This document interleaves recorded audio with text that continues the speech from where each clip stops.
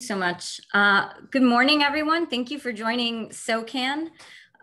We see a lot of names on our participant list that we're not familiar with in the acidification community. So we're really excited to be hosting this webinar today, crossing over two very important water quality and environmental issues along our coasts.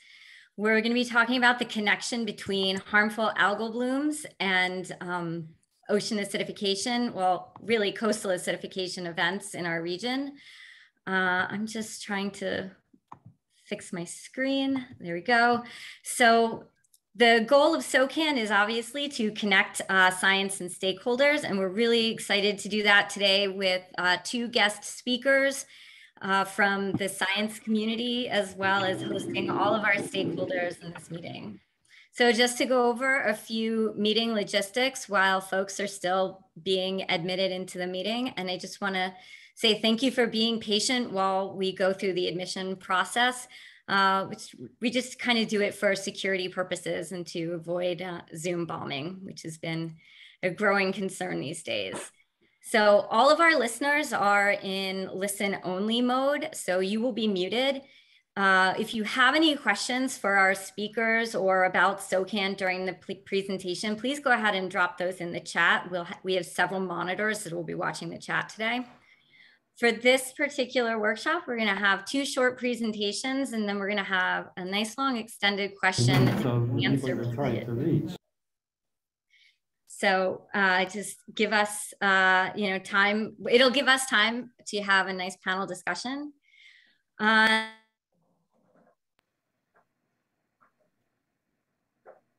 Just for the purposes of wanting to share with the community as widely as possible, we are recording this meeting today, and it will be posted on the Socorro YouTube channel.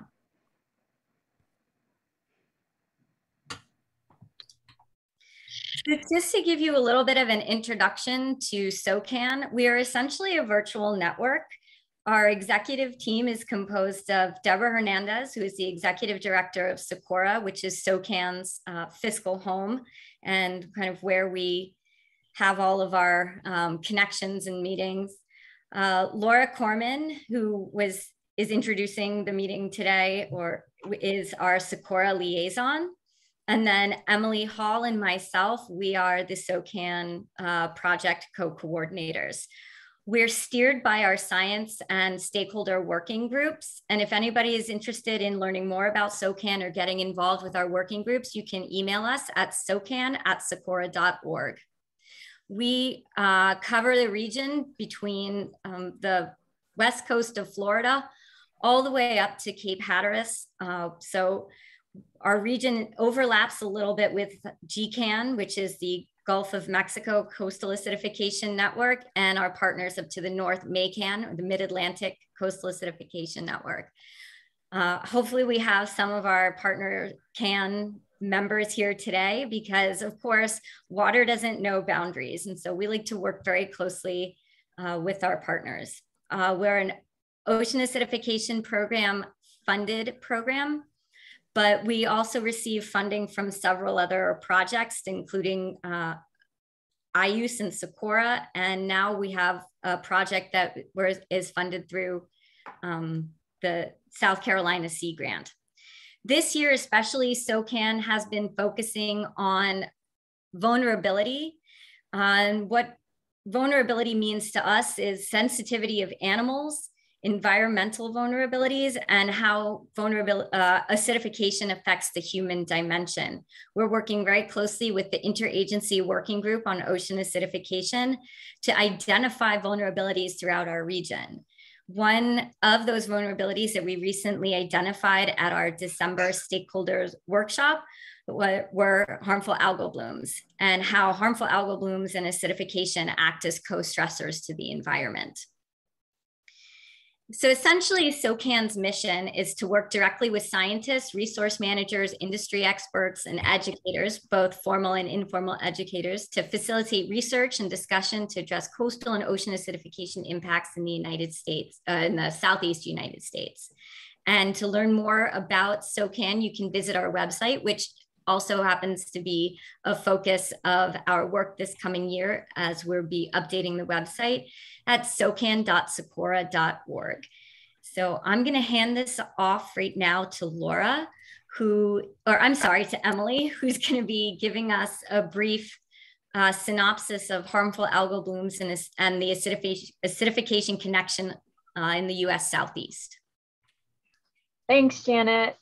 So just a very, very brief background, because I don't want to talk about too much that our guest speakers are going to speak about today. So there has been a lot of interest in the last few years looking at HABs and coastal acidification, trying to understand the connections, the causes, and overlapping effects.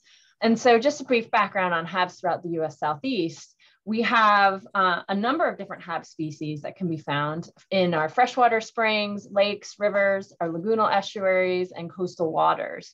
In our region in the Southeast, there's a unique regional biological, chemical, and physical drivers, as well as local, regional, and global stressors that all play a role in the prevalence of these blooms. We often hear about nutrients, for example, in harmful algal blooms, but there's a lot more that creates a complex situation, especially even within the Southeast. There's different regions throughout the Southeast where there's different roles.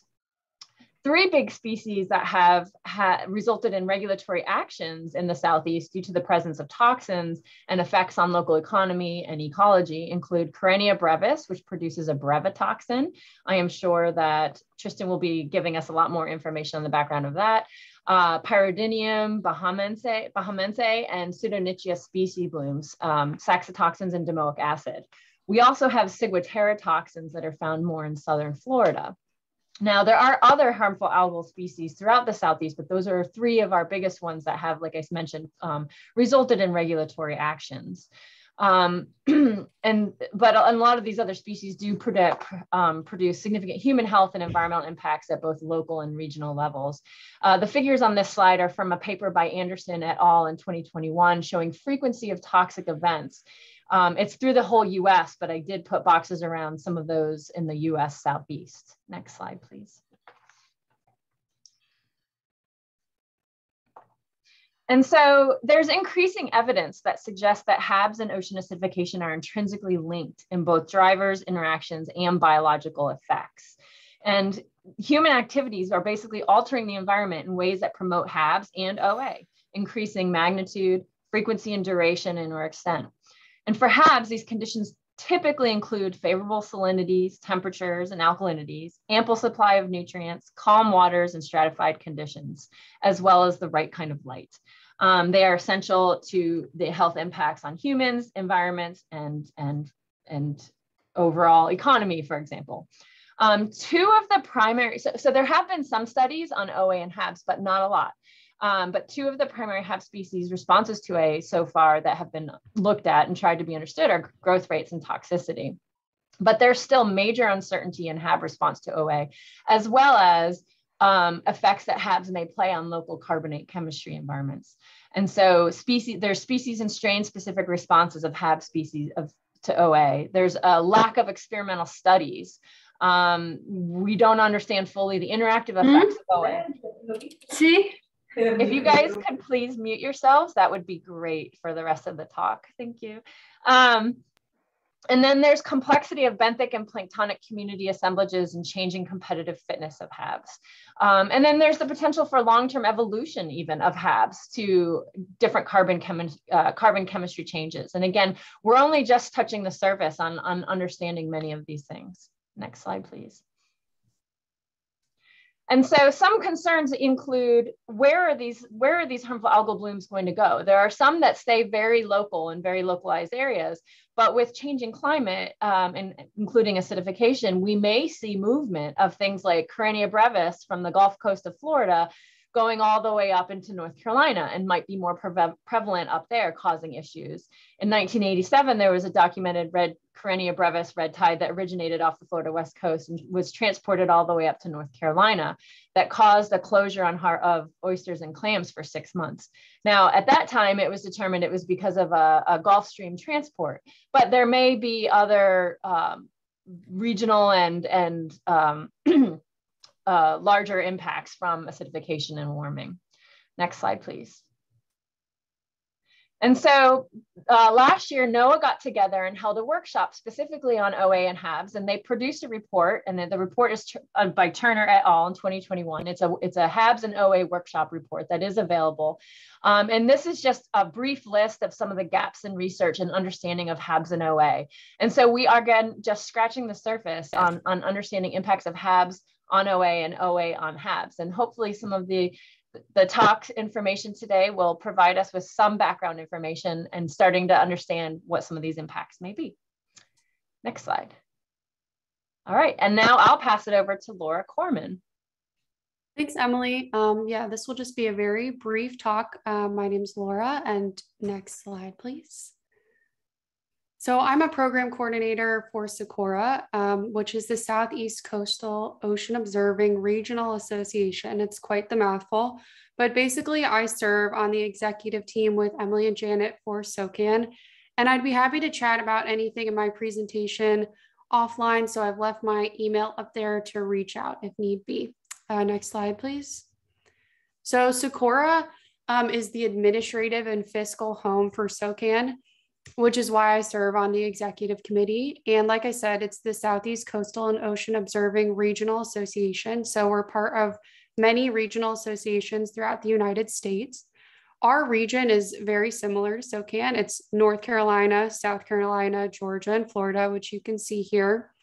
And this map shows actually some of the monitoring that SOCORA supports, which includes coastal buoys and high frequency radar. SOCORA is often referred to as the weather service for our ocean and coastlines. So we put a lot of ocean observing and monitoring technology into the water to help provide data and information to our stakeholders. And we are only specific to the Southeast. Next slide. So very briefly before our talk, I just wanted to touch, SOCORA is starting to delve into the HAB world as well. We currently do support some HAB monitoring within our region. So we partner with FWRI, NOAA's AOML, USF, and Mote Marine Lab. And like I said, right now, SOCORA is supporting buoys, underwater gliders, ship-based field surveys, and satellite remote sensing, all which support HAB monitoring and observing in the region.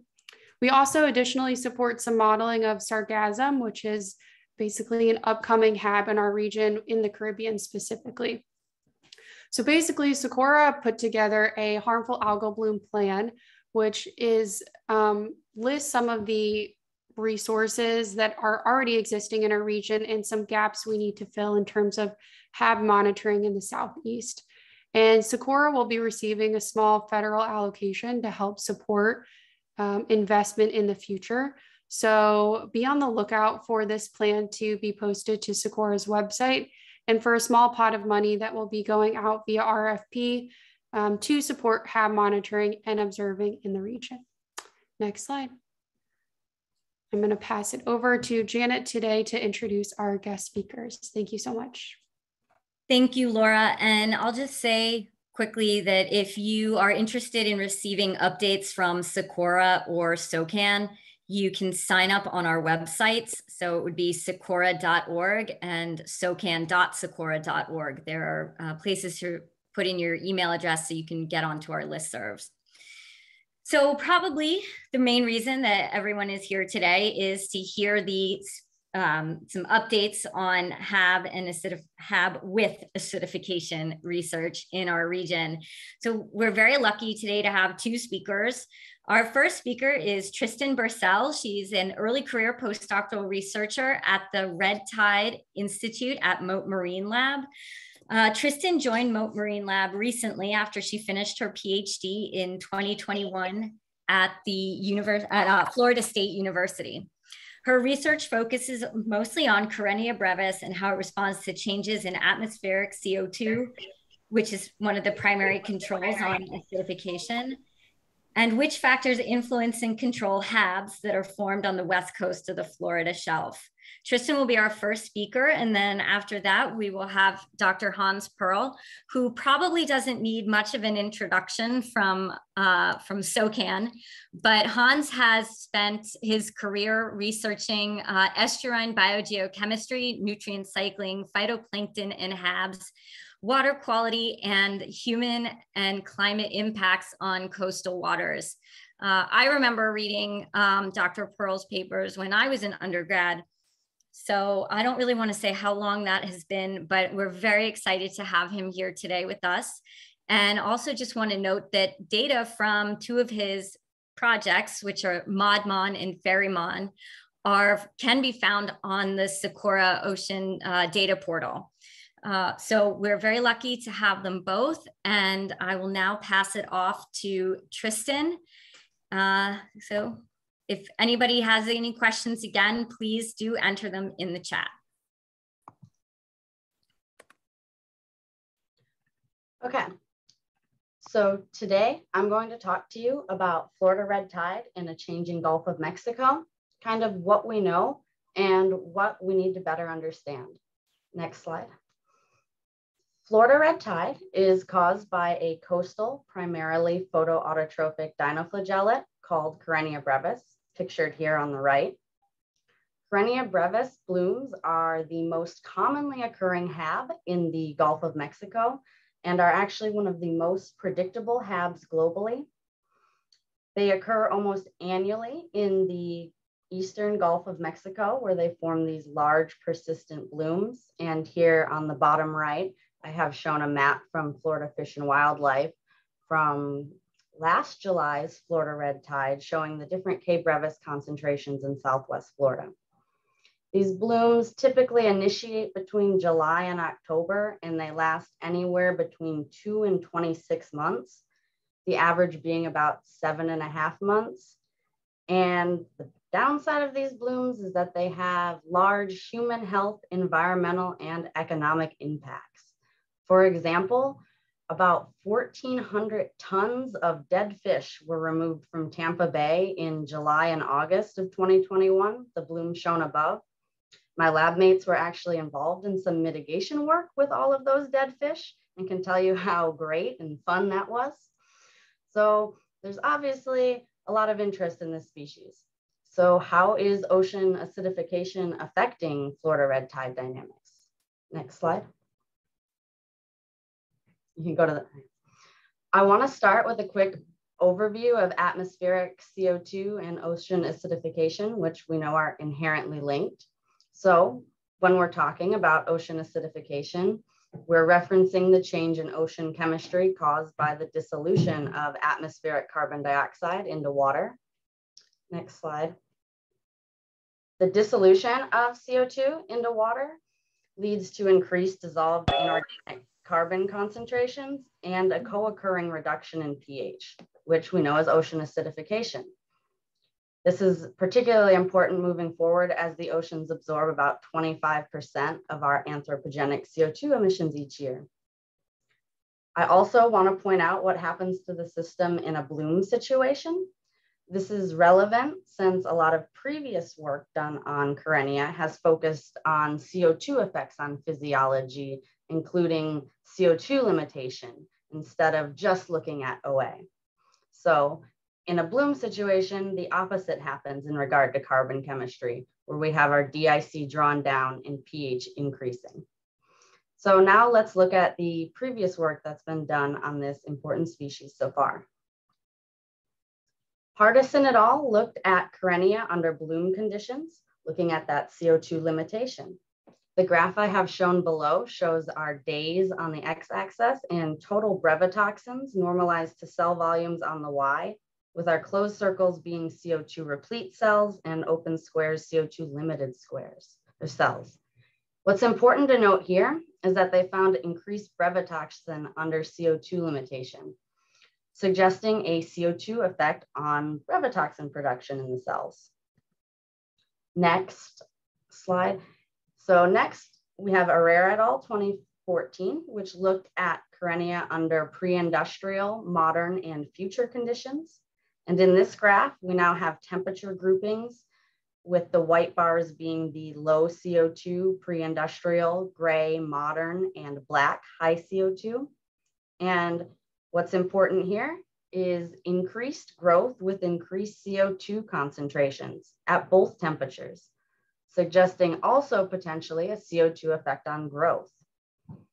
Despite differences in the culture methodology and carbonate chemistry manipulation between these studies, they both suggest that Karenia is sensitive to changes in CO2 concentrations and responds by regulating different metabolisms. However, neither of these two studies looked at any of the underlying processes to provide a sort of mechanistic understanding of these responses. So next slide. This leads us to the work that I've done on Karenia. I grew Karenia under low, ambient, and high CO2, representing bloom, modern, and climate change conditions. Unlike the previous two studies, I found no changes in cellular parameters like growth rate or brevetoxin content, as is shown in the graphs to the right for my 3 treatments. Furthermore, I didn't see any changes in other parameters either, like morphology, chlorophyll A content, or even photosynthetic rates. This was a little confusing, so to explain the apparent lack of a CO2 response, we looked at some of the underlying processes in carbon metabolism. So next. What I did find was that K. brevis adapted its inorganic carbon acquisition and utilization strategies based on the ambient CO2 concentrations. In this plot, I have shown the fraction of CO2 used in photosynthesis for the different treatments. The dotted line delineates mainly carbon dioxide versus mainly HCO3 or bicarbonate uptake, which are different forms of inorganic carbon that Karenia can use for photosynthesis. What's important here is we see an increasing preference for carbon dioxide uptake with increasing ambient carbon dioxide. So under low CO2, only about 15% of your carbon for photosynthesis came from CO2, while the remaining 85% came from bicarbonate. While under our high CO2 treatment, about 60% of carbon for photosynthesis was from CO2. Now this is really significant because CO2, it freely diffuses into cells, while bicarbonate requires the active energy-driven uptake of cells.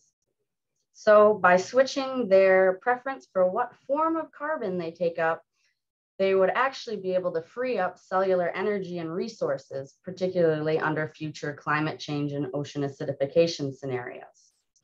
However, we know that ocean acidification is not an isolated phenomenon. So next, I think, we want to look at some effects from other co-occurring changes. One I want to touch on real quick is temperature, which is something the Gulf of Mexico is already seeing changes in. So next. Surprisingly, not a lot of studies have actually focused on temperature effects on Karenia, and those that have kind of didn't really look at longer term acclimation of cells, something we're finding increasing evidence for the importance of. Here, I have shown some literature values from lab and field studies, and you see a wide range in lab studies for growth, about 4 to 33 degrees C, with most studies saying you get an upper limit for growth or cell death at around 30 or above. And the optima seems to be about 22 to 28 in both lab and field studies. However, something interesting is seen in the field data from the Florida HAB historical database, which has a range extending from 9 to 38 degrees.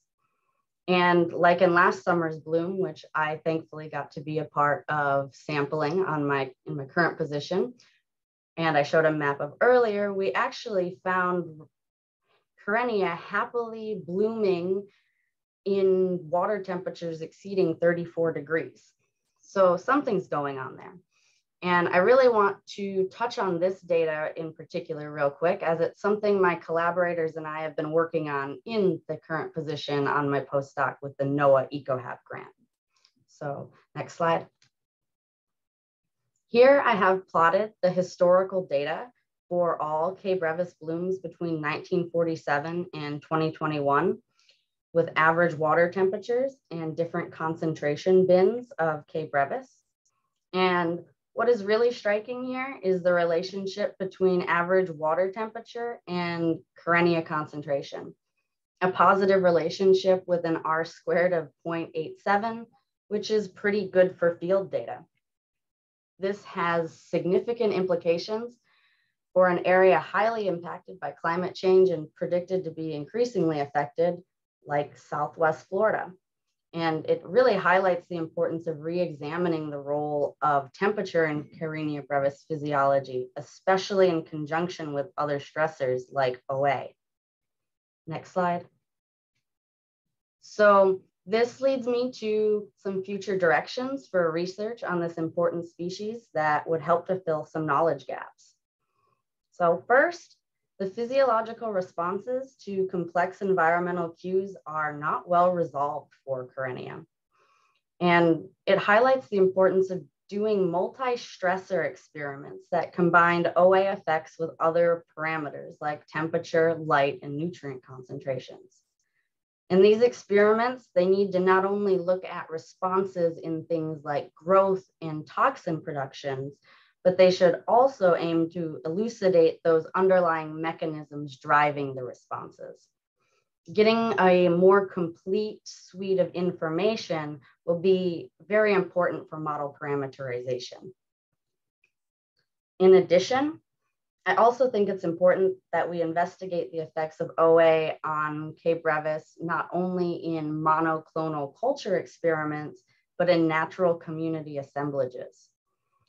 There's a need for an ecophysiological approach taken to investigating HABs and OA dynamics, which looks at changes in trophic interactions and energy flow throughout the food web. For example, many HAB species are mixotrophic to varying extents, including K. brevis. And I really believe it's important for us to fully understand not only the extent, intraspecies variation and environmental controls of mixotrophy in Karenia, but also how that is going to impact the natural assemblages it occurs in, who are the winners and losers. Next slide. And that leads me to stepping back and touch on some of the things I think are important for understanding Florida red tide as a larger ecological phenomena in the Gulf of Mexico. So we know that OA and climate change are affecting a multitude of environmental conditions, particularly in the Gulf of Mexico. And to compound that, K. brevis isn't the only HAB which occurs in the Gulf, like Emily mentioned. It actually isn't even the only Karenia species found here. It's one of about 13. So how do we effectively study such a system? It's going to require a combination of single and multi-species experiments, both lab and field-based, which carefully integrate complexity while maintaining clear and testable hypotheses. I know easier said than done, but experiments such as these will be vital for helping to parameterize models and should be done in coordination with modelers to narrow down maybe what is important to focus on, as these will help us understand and make predictions about what the future might look like for HAB dynamics in the Gulf of Mexico as a whole. Lastly, another point specific to the Gulf of Mexico, we have a lack of robust HAB and OA observational data outside of kind of specific locations and time periods. For example, it's not exactly clear if the frequency nor duration of Florida red tides have been increasing in current years due to information gaps or observer biases in our historical database.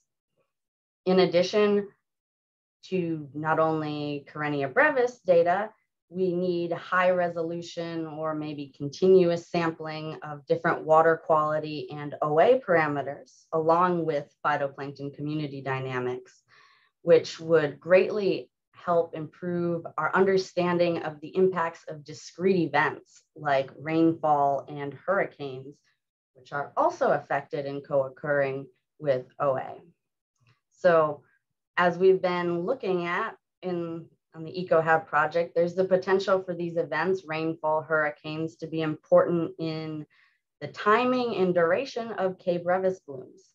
So better understanding the impacts of these sort of discrete events would also help us with model parameterizations and future predictions. Next slide. So with that, I would like to say thank you all for listening and give my acknowledgements. I thank NOAA for the EcoHab grant I work on and show a lot of data from, my wonderful PIs, Cindy Heil, Sven Kranz, all of my lab technicians, the captain and crew of the boats, and Florida Fish and Wildlife for giving me Karenia to work with and plenty of data to work with. And with that, thank you so much. Thank you, Tristyn. We're going to hand over the control here to Dr. Paerl to bring up his presentation. And we're going to switch and go north up to the coast of North Carolina.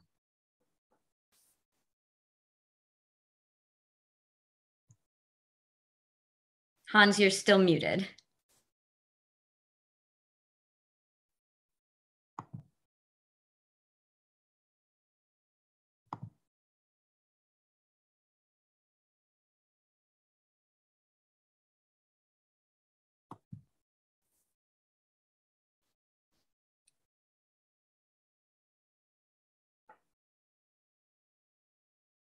Mute.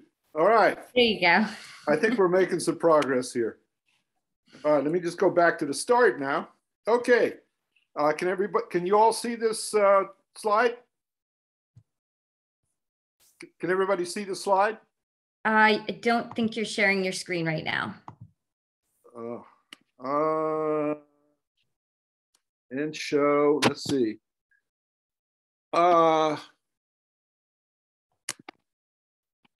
Can I share? There you go. Okay. You know, after 2 years of Zooming, I still haven't figured out all the finer details, but I think we're getting there. Okay, we all there? Look. Are we all there? It looks like it. Okay, good. Okay, well, let me first acknowledge my my colleagues in crime here. Nathan Hall, who is with me at the Institute of Marine Sciences, and Jeremy Testa and Ming Lee at Horn Point and Chesapeake Bay Biological Laboratories. And this talk is going to deal with the two largest estuaries, Chesapeake Bay system and the Albemarle-Pamlico Sound system. And what we are doing here is taking advantage of long-term data sets to look at all the drivers and responses that are involved in acidification phenomena in these estuaries. And you can see from this sort of diagrammatic slide that there are a lot of things that impact pH in these systems. We've already heard about atmospheric CO2, but there are lots of other things, including alkalinity loads, organic matter coming in from storms, et cetera, hypoxia, and of course the algal blooms themselves, which are modifying the pH. So I just want you to keep that in mind as we go through these hopefully simplified slides showing some of the long-term monitoring data. Let's see here. How do I move? I'm having trouble here moving, going forward. There we go. Okay. Relative importance of ocean acidification versus local drivers of estuarine pH. Well, and this is an intersystem comparison, by the way, that deals with database from 1996 to 2020. And it's probably the longest term database comparison, I think, of any two systems anywhere. But the thing we want to deal with, and that we are quite aware of in terms of estuarine biogeochemistry, is that there's a lot of temporal variability that extends on the diel and even longer term trends. There are also watershed inputs that we need to deal with that also have temporal and spatial variability. And then, of course, circulation and biology. So things get very complicated. Spatial variability. We know that in estuaries, and you saw that from the first slide, that there's a lot of differentiation in terms of nutrient inputs and primary production in our systems. And this really goes along the latitudinal extent that we see in both estuaries. One important thing to recognize right away, and it's certainly true in estuaries, but it's also true in open ocean systems or coastal systems, is that pH varies on a diel basis. And the swings can be over 10% within 24 hours. That swing in pH is of course due to biological influence on pH, primary production and CO2 uptake, but it's also linked to other things such as tidal influence and the influence of runoff and freshwater input. So, you know, it's really important to obviously measure at the same time if you're going to look at a long-term trend analysis of pH and factors that influence the pH. And you can see that typically if you sample in the early afternoon, it's going to be high or relatively higher. If you sample early, first thing in the morning, it's going to be relatively low. So that's going to bias your data if you sample at different time intervals. The long-term trends that we see in the Neuse River Pamlico Sound system with pH and chlorophyll A look like this. And these have been analyzed using a seasonal Kendall test and send slope. And what you can see is that there is quite a bit of variation in pH in the Neuse Pamlico continuum, where upstream there tends to be a decrease or a change to the decrease, whereas in the estuary itself, you can see that there are actually swings that show increases in pH. And if we look at chlorophyll A, there's a pretty good relationship there between chlorophyll A, or standing stock of the phytoplankton, and what's going on with the pH swings in this system. You can see it here upstream in the sort of where things slow down in the estuary, and then downstream as well in Pamlico Sound. So that's another factor in terms of the spatial variability. If we look at the drivers of pH using a generalized additive model, which incorporates all the sort of drivers of the pH that we're seeing, you can see that there's a lot of variability here. The nice thing about GAM is that it takes away the sort of linear look at these relationships versus a more realistic swing here in trends. And you can see that there were trends downward and then upward later on in the year in Chesapeake Bay. We've done the same thing in the Neuse Pamlico. I just wanted to sort of show you the data from both systems that we're working on. So that's another important analysis in terms of looking at what's driving pH in these systems and how it varies over time and in space. If we look at the linkage of chlorophyll A and pH using a Spearman regression analysis between the two parameters, it turns out that actually both Chesapeake Bay and the Neuse River Pamlico Sound show some really interesting trends. And what you can see is that we have spring blooms in both systems, okay, over time, which drive up the pH, and they also drive up the chlorophyll A, or I should say the chlorophyll A gets driven up, and then the pH comes up as well. And then we see upstream trends as well with freshwater blooms that are impacting the system. They're also driving up the pH. And then we have fall blooms in both systems. They're mainly dominated by dinoflagellates. And then lastly, you see this sort of bluish area. This is where the pH would be lowest, and also the chlorophyll A would be lowest. And you can see it in both systems, okay? Chesapeake Bay, you can see it in both systems, but really profound in the Neuse River Pamlico Sound. And that's because we get whacked by hurricanes during this fall season. They have a tendency to drive down pH in large part because of the huge influx of fresh water that has organic matter with it, and also alkalinity changes that are changing the pH. So again, the spatial relationships are really important here in terms of driving what we see in terms of both production of phytoplankton species, including HABs, and the pH that we see in the system. And there's the fall sort of depression that we see in pH. And it's more profound in North Carolina than in Chesapeake Bay, because we usually take the hit for Chesapeake Bay anyway when these hurricanes make landfall. Okay, so here's some data from Hurricane Matthew on the Neuse River Pamlico Sound in terms of salinity, pH, and chlorophyll over time, over distance. And what you can see is that depression that's going on here in pH after the storm event. And then that's preceded by a bloom. And then the bloom again comes back later on, and you can see that that drives the pH back up as well. So events are really important as well. So we've covered time, space, and events. And the storms that we see, they are bringing in a lot of organic matter, and that organic matter tends to decrease pH, but also impacts alkalinity coming from the watershed. And you can see that that has a really big effect on ratios of carbon to nitrogen and DIN to TOC. So again, external forcing factors such as storms, which bring in more organic matter, have a huge impact on what we see in terms of the relationship between pH and phytoplankton production. So just to summarize, and let me just stress, by the way, when we're talking about phytoplankton in these systems, we're not only talking about dinoflagellates, we're also talking about cyanobacteria. And it turns out that in both systems, cyanobacteria have been on the upswing, and they play a really important part of not only the HAB scene, but also driving CO2 and pH.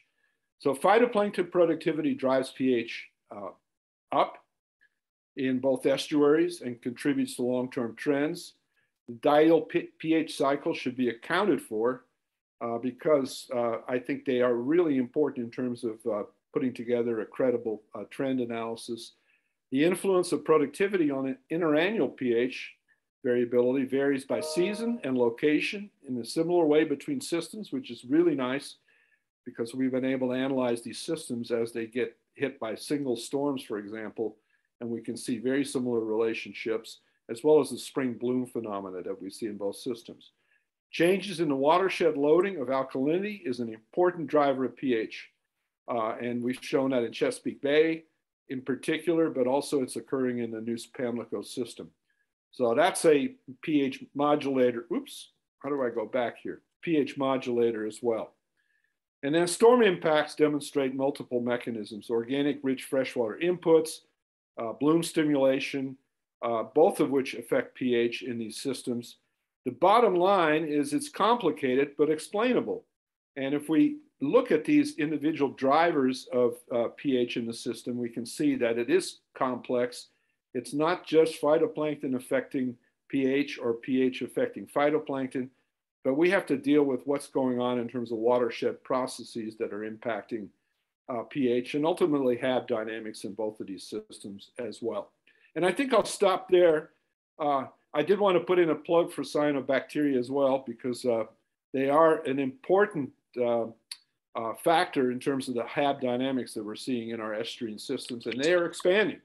They're expanding in Chesapeake Bay, Almar Pamlico Sound, California Bay Delta, Northern Gulf of Mexico. So let's keep them in the game as well as we consider the interactive effects of HABs and pH. Thank you. Thank you, Hans. We would like to open up now for a discussion. If anybody has questions, please go ahead and put them into the chat and we will read them as they come up. Our first, and I also just want to say that even though you may specifically want to direct a question to one of our panelists, the idea is to kind of get everybody's take on this. So there might be a little bit of discussion back and forth. And so just be aware of that. I'm going to stop my share, right, so that you can run the show from here on out. Well, this is the last slide, so you can leave it there if you want. Okay.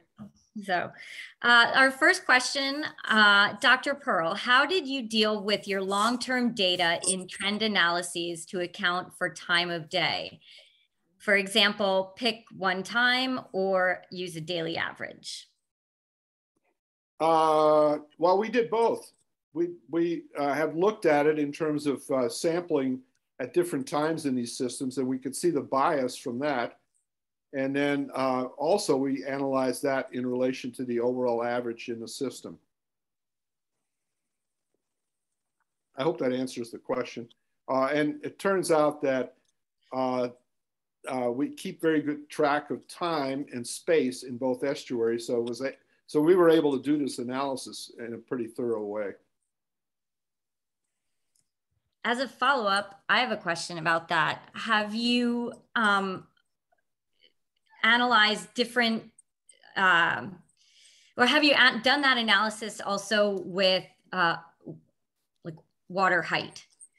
Is there any correlation yet to sea level change? I don't think we've looked at that in this particular analysis. Now, my co-authors could potentially chime in here if that's the case, but I don't think we have. And of course, water height is also controlled in both of these systems by freshwater input and tides. So I think the tides have been incorporated in the GAM analysis for sure. Excellent. That will be very interesting to see because sea level rise is certainly a co-stressor for acidification as well. Yeah, and you can see that in Chesapeake Bay, for example, you know, right at the entrance to Chesapeake Bay, you can see that effect pretty well, where the acidification factor coming in from ocean water is higher. In the Albemarle-Pamlico Sound system, you know, we're locked in by the Outer Banks, so you don't see that intrusion, and it's very microtidal, and that is one difference between the two systems. That's very interesting. Thank you. The next question is, have either of you worked with city or county managers to discuss the idea of OA or pH as something to be included in coastal management plans? You want to go first, or you want me to chime in on this? I mean, I'm relatively new. I mean, I have not had the chance yet too. So for me, I have not gotten into that world of it. So you probably have the better answer for that. Well, the main answer I have is that, you know, the main concern is shellfish and calcifying organisms. And so we have been in, we certainly have exchanged data with the state's fisheries, you know, the North Carolina, the Division of Marine Fisheries, and I think it's similar in Chesapeake Bay. They are keenly interested in this data in terms of what's happening with trends with shellfish, you know, harvesting and yields. So, you know, we have, you know, incorporated our data into what they want to look at in terms of long-term trends.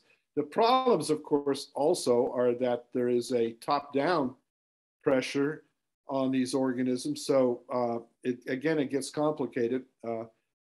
Oyster and shellfish harvest in North Carolina are impacted by at least pH and acidification factors, but also by harvesting and habitat alteration. Our next question is for Dr. Bercel. Could you talk more about the implications on carbonate chemistry due to Karenia brevis blooms? So I'm not entirely sure what to cover, I guess, but when they're blooming, they alter the carbonate chemistry, not only in changing the pH, but you get changes in your carbon speciation. So when they're blooming, you get a lot less of your inorganic carbon in the form of CO2, and you get more in the form of carbonate. So it switches sort of the forms and makes the forms that are more abundant, such as carbonate, those aren't accessible for phytoplankton with photosynthesis. So their blooms impact kind of the speciation of carbon, and it can make it a little more difficult for them to take up inorganic carbon. Yeah, I would certainly agree with that. I think that the alkalinity issue is really important too. Yeah. Coming in from the watersheds. As a follow-up to that, I have a question. Have there been any studies on any species of HABs when by adjusting alkalinity rather than adjusting dissolved inorganic carbon species? We haven't done that, but you may have done that down in Florida, right?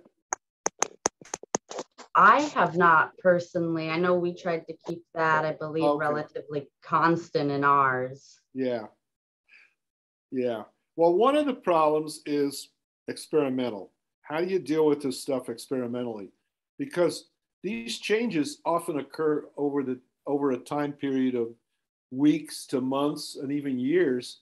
And that's very difficult to mimic using experimental approaches. And it's been one of the main, what should I say, barrier to understanding the effects of acidification in the first place on organisms ranging all the way from, microbes to shellfish. So again, long-term trend analysis is probably a good way to approach that question. And I think that our colleagues from Chesapeake Bay have done a lot of work on that, the speciation question, and how that ultimately might impact phytoplankton community composition and and ultimately potentially blooms. One of the main connectors there, I think, is that under climate change conditions, the Southeast is expected to get warmer and wetter.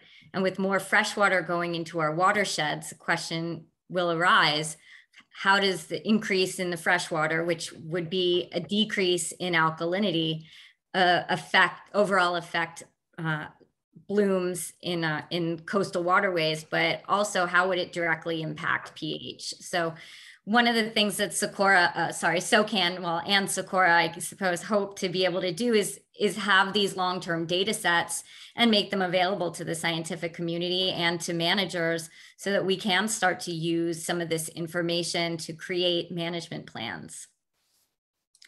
So small plug there for future research. Yeah. I might add, in terms of storms, which we have some experience in, the alkalinity can go up or down. It all depends on where the water is, where the flood water is being generated and what the sources of alkalinity are in the watershed.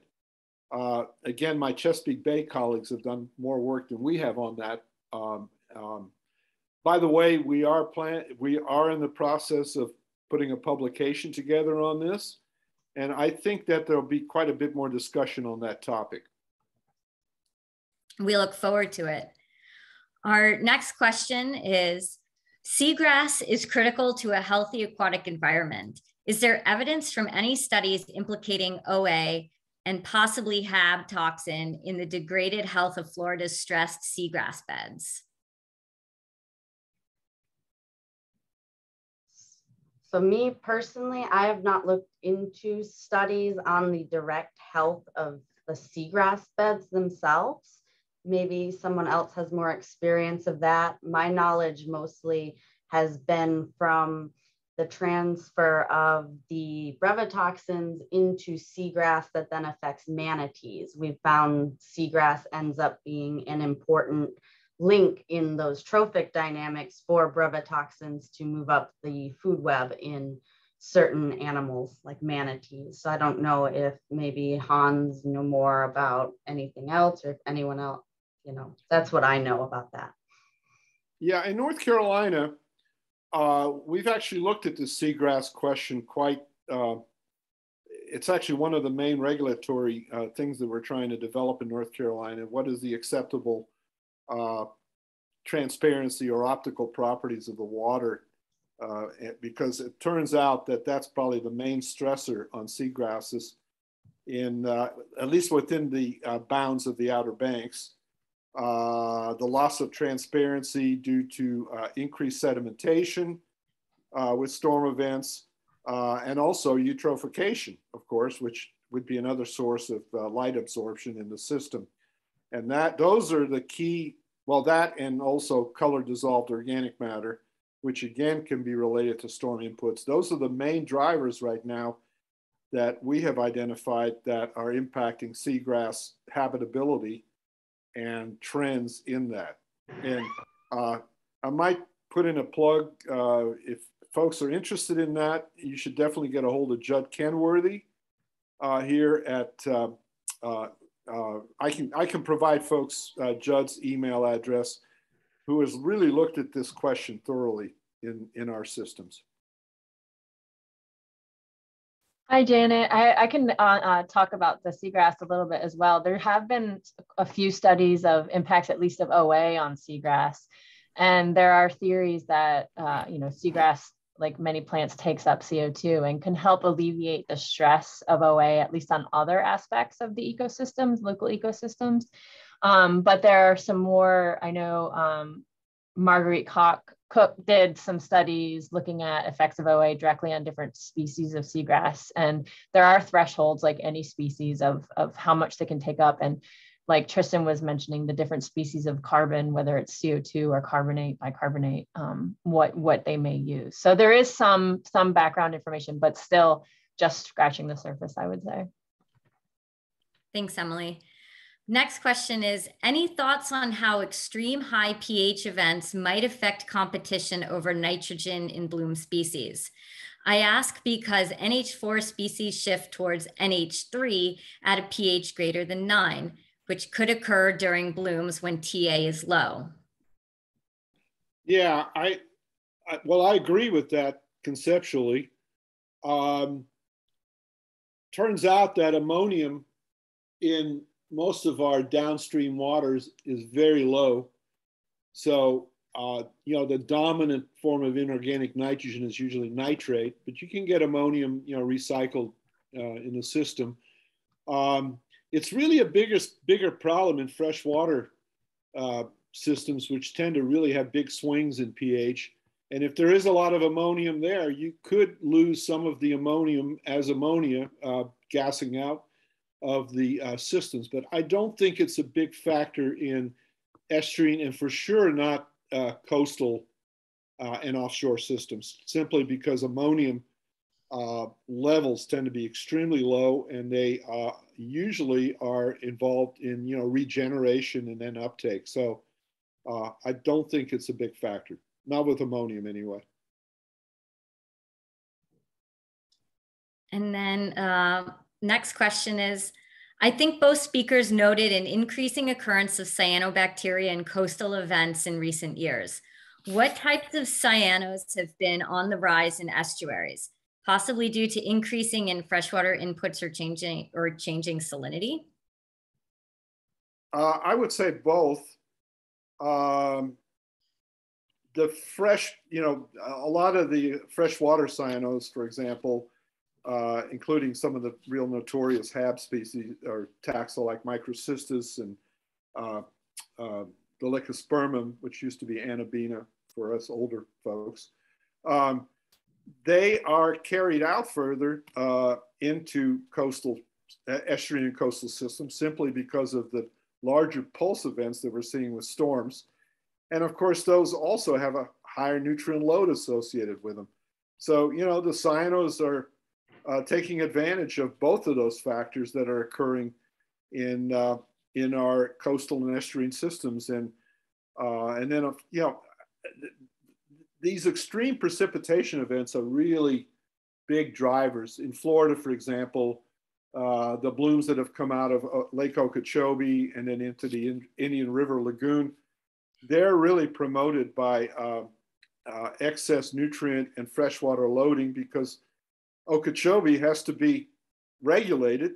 And so all that fresh water with high nutrients in it is forced down into the estuarine systems on both the Atlantic and Gulf side. And in Louisiana, Sybil Bargu has shown that A very similar scenario can occur with the Mississippi drainage and the Atchafalaya, where systems in the bayous and that traditionally have been more salty have gotten fresh and increased in nutrient loading. So it's a combination of both. And of course, cyanos like it hot. And I'm glad to hear that dinoflagellates also like it hot. So that's another factor. If the temperature increases are occurring, in these places, you have kind of three drivers of the cyanos on the move in our estuarine and some coastal systems.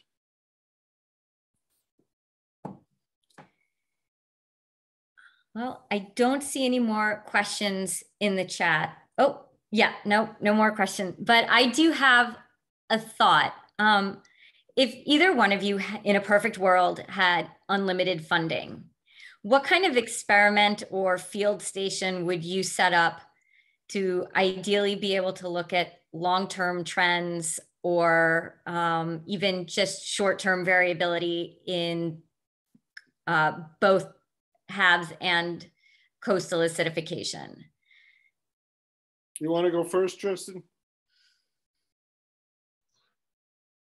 I'll let you go first. Let me think about that for a second. Okay. Well, I think the obvious thing is monitoring. We need to have more funds going into long-term monitoring because these effects are really long. They're very small changes over a long time period. And, in the open ocean, it's pretty simple because we don't have these complicating factors that I've mentioned to you about estuaries. But in estuarine systems, I think having good monitoring capabilities and having those, using the same techniques, same calibrations and all that kind of stuff, we need to put a whole lot more funds into those kinds of activities. And it's hard getting that money from, say, NSF, for example, because, they like to fund basic research. But I think that really to look at the long-term changes that we are seeing with acidification, nutrients, and temperature, for example, really can only be teased apart with long-term monitoring programs. And also climatic changes such as extreme events and flooding and that kind of stuff. I think that we can do a lot of experimental work, but the problem with experimental work is that, the changes are kind of forced to be pretty short-term changes that we don't really see in the environment itself. But I think the experimental work is good because it does show ultimately which taxa, which species, which part of the biota are ultimately sensitive to acidification events.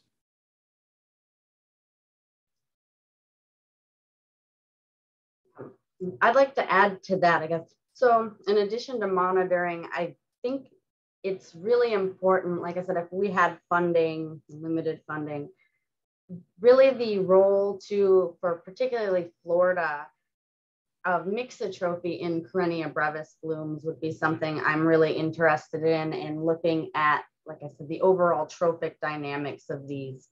This is a species where some results suggest it could be ingesting other phytoplankton, some show a lack of evidence for that. So I really think that if we had unlimited funding, it'd be good to do those sort of experiments. And like mentioned by Hans and me in the presentation, a lot of experiments that have manipulated temperature or variables, it's very short-term acclimation. For example, when I did my CO2 work, I grew them at their respective CO2 concentrations for over 7 generations. It was months before I got them stable at that CO2 level where I was getting consistently nice growth. So that way I could be sure even the differences I was measuring were from strictly CO2 and not stress from an acclimation period.